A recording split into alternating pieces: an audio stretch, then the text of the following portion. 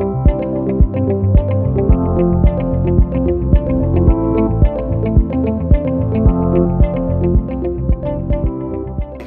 I'm Alex Bird. I'm the Sector Development Officer for Museum Development Northwest.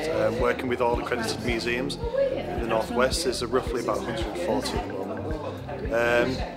And I'm here today is because I lead on volunteer development, which is a small part of my role.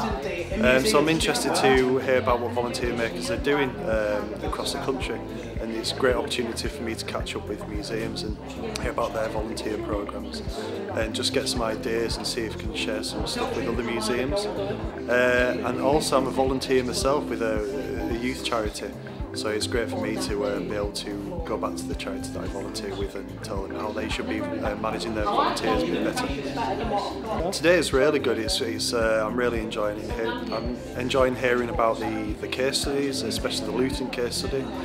Hearing about some of the online resources that are available through being involved with volunteer makers. I think it's, to be honest, the Luton case study has been really inspiring. Hearing how they've gone from roughly 40 volunteers to having approximately 1,222 is really inspiring. It's something that I really should be able to learn from.